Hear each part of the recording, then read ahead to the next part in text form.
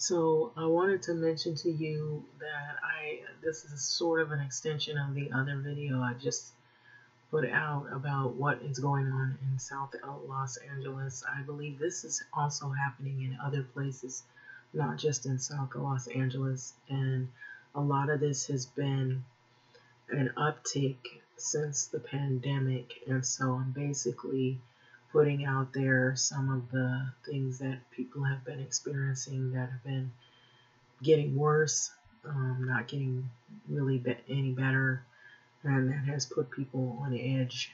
Has also an uptick of prostitution, and I mentioned that in the last video that there's an uptick of prostitution. But believe you me, it is not just people going on the street or going to sell them body on the street independently. Landlords have been, in order for people who are desperate that can't make the rent, landlords have been pretty much using tenants, coercing them, and in order for them to continue staying in the building and without paying the rent is paid through sexual favors.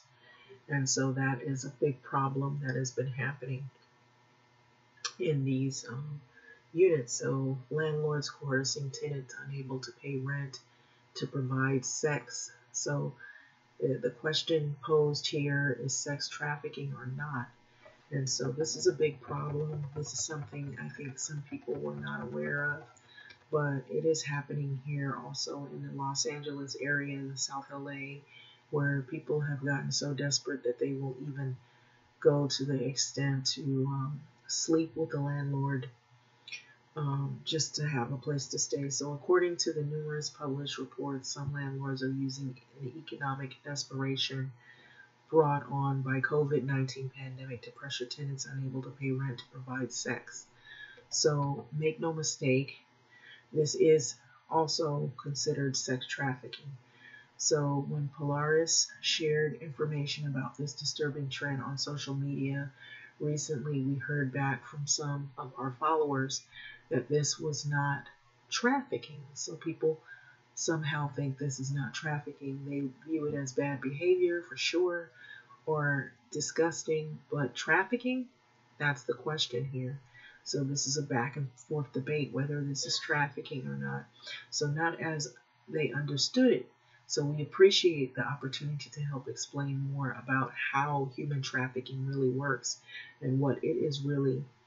And so it may surprise you, but sex trafficking is a crime of using force, fraud, and coercion of another individual to engage in sexual activity in exchange for something of value. And that happens a lot in South Los Angeles, in this area where I said there's an uptick of the drug sales. And so this also goes hand in hand with what is going on in some of these buildings. These commercial landlords are participating in this activity as well. And so that's the reason why these neighborhoods also will have high crime and an uptick of crime. And they use the pandemic to say, we can't put the people out of the apartments because there's a rent freeze. But they knew even before the pandemic that these people were doing this. And so they never wanted to put them out because they knew that they were getting a big payout, and there's sexual favors and drugs and money and everything else involved in it. And so be it money, drugs, or rent, the force, fraud, and coercion, usually not entirely separable, can occur when a person is being recruited and throughout the trafficking experience. So while the stereotypical Hollywood version of sex trafficking usually focuses on physical force, being kidnapped or held at gunpoint, for example, the U.S. National Human Trafficking Hotline data shows that in reality this is extremely rare. So coercion is much more likely to be from trafficking takes and can occur at any time in the trafficking process. So the most common coercion technique is the threat of harm or loss. So an undocumented immigrant as well threatened with deportation if they do not have sex with the boss, or if they don't work 80 hours without overtime pay. And so a person that is lured into sex trafficking by romantic partners can be coerced into prostitution by threats of ending the relationship. So a mother can be coerced by her trafficker into continuing prostitution by the threat of having her drugs used reported to the Child Protective Services. That's another form of it. And so in the case of a landlord soliciting sex in exchange for rent, the implied threat is clear, so provide sex or you and your family will be homeless. So no payment plans or reduced rent is offered at all. And so no alternative like cleaning work or building repair is put on the table, but you are quarantined to your home, unable to earn an income, and there really is no choice.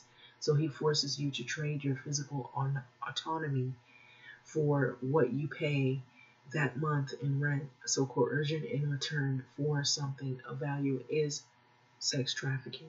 So this matters because while landlords soliciting sex in exchange for rent clearly are not deterred by basic decency or human dignity, they may well be swayed if they know their actions are criminal. So human trafficking may never come into their thinking because it is so often seen as a far-off crime or something that only is part of the underworld. But of course, it isn't. That's why these definitions are worth knowing and clarifying now more than ever before. So the coronavirus creates ideal conditions for exploitation and vulnerable people experiencing economic hardship due to loss of income.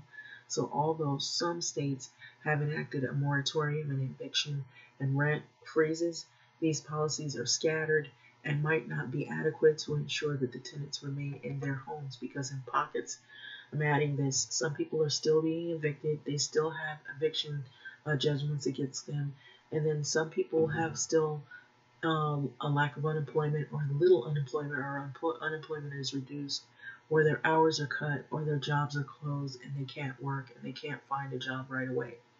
And so it is essential that people are made aware of their rights and that the resources available to help them as well. So if a person is experiencing sexual exploitation from the landlord, there is a recourse. So sexual harassment by landlords is illegal under the Federal Fair Housing Act. The tenants can file a report with the Department of Justice. So in particular, people of color, undocumented immigrants might be more vulnerable to these times during these times for fear of consequences of reporting to their landlord. So there are additional resources provided on Medium. So the U.S. National Human Trafficking Hotline has resources that can help people in vulnerable positions find safe, healthy places to stay, transportation, and support. So if you are someone or you are experiencing abusive situations, please contact by texting Be Free. And so it's 233-733 or call 1-888-373-7888. Polaris will be continuously updating the information and resources. And so this is one of the things that is going on in these apartment buildings in South LA and in probably other areas. So I'm showing you motels, I'm showing you rental cars, and I'm showing you drugs with backpacks. And so this is what you'll see. Drug dealers will carry backpacks. Maybe not this, this looks evident right here when you see this. And you'll see with the backpacks, sometimes it'll look like school backpacks, but there'll be drugs, cocaine, other types of drugs like methamphetamine, money, weapons inside backpacks. It could be like backpacks that look like it's a kid's backpack or a teenager's backpack or a college student's backpack. Like as if they were going to school, they could be carrying all kinds of types of things inside of these backpacks. And so sometimes the backpacks maybe look like it's just a young teenager, but sometimes they are in fact carrying drugs. And then they use rental cars, and up and down in the LA region and the South LA region. There are, it's close to an airport, so there's a lot of rental car agents or car companies where they can rent cars. It has paper plates, and so the police can't really trace license plates because they use cash. They don't use anything that they think can track them. Maybe they falsify even their names. They maybe use even fake IDs. And you have motels along close to the airport where they can do drug trafficking, prostitution, and whatnot.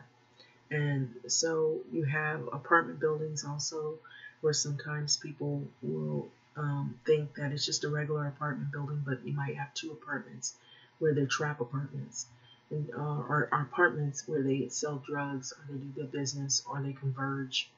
And so you also have the landlords that are in on that, and they know that activity is going on in the buildings, and also the sex trafficking that's going on in the buildings where the landlords are coercing the tenants to, if they don't have the money to pay rent, that they have to have sex with them. And so a lot is going on in these areas. It's happening in South LA. This is the area between Budlong, Vermont, Manchester, anywhere up in along Vermont is South LA region. And then you have Inglewood, and then you have Compton, and then Watts, and so a lot of this is happening. Seems like it's an uptick of this during the pandemic, and so you have people that, and if you hear noise in the background, there are people that are moving about and whatnot, and a lot of people that come and go, and I'm in the heart of where a lot of this is going on. So you might hear people screaming, you might hear, you might even hear argument going on. I don't know if I caught any of that, but I noticed this since I've been in the South LA area, that there's a lot of crime, more that has happened since the pandemic. And this is happening, landlords trying to get tenants to have sex with them in order to pay the rent, and then the drug dealing, and a lot of rental cars that are pulling up in driveways, on a regular basis, and then this type of activity you see going on. Sometimes it goes on in broad daylight, where you see some people making transactions. They have backpacks, they got guns.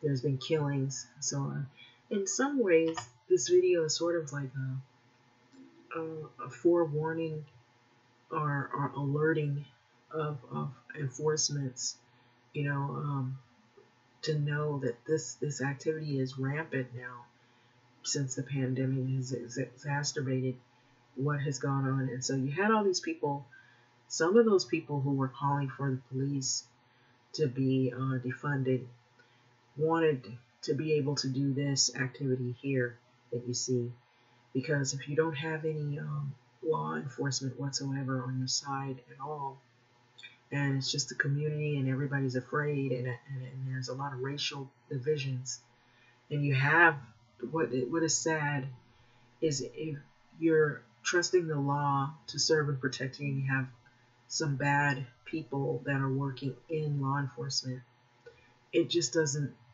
work out. And during a pandemic, it's like a really bad mix. And so you have all these things going on. And so racism, you have the people that want to keep this activity, this drug activity going on in these communities. People are already struggling. They've lost a lot. Some people have lost loved ones due to this pandemic. And so people have not really taken this thing serious. And so it has cost people lives, and it's cost them their dignity and their safety. So I'm going to let this video go, but this is what I've seen happen.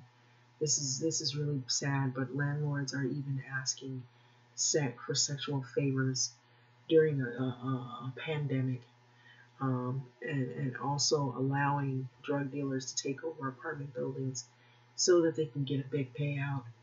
And this activity is going on, and innocent lives, more lives will be lost due to senseless killings and violence, because people are just running amok in some of these areas that they feel that they can get away with it. And if it's poverty and it's black people and it's poor people, they figure nobody's checking for those people over there. so they can kind of get away and pretty much do what they want in these communities that have been like forgotten about.